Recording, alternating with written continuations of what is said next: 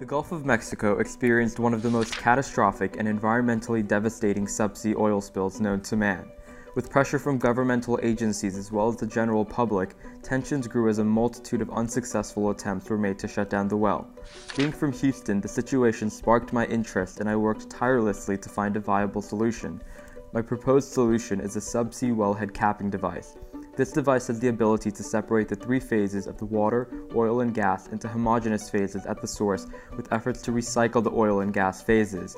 I conducted simulations on modeling software by testing the entire spectrum of the collection, separation, and transportation of the three phases as homogeneous phases into a surface vessel.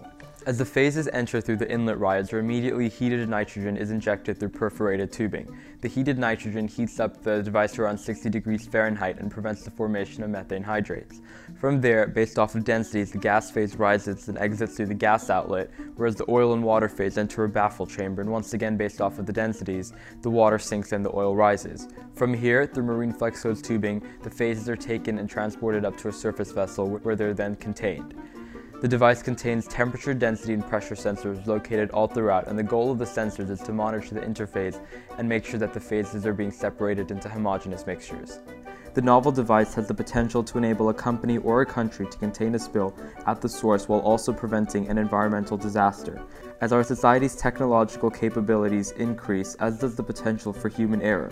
By achieving laminar flow and steady-state operation, this device provides a viable solution to solve this critical problem.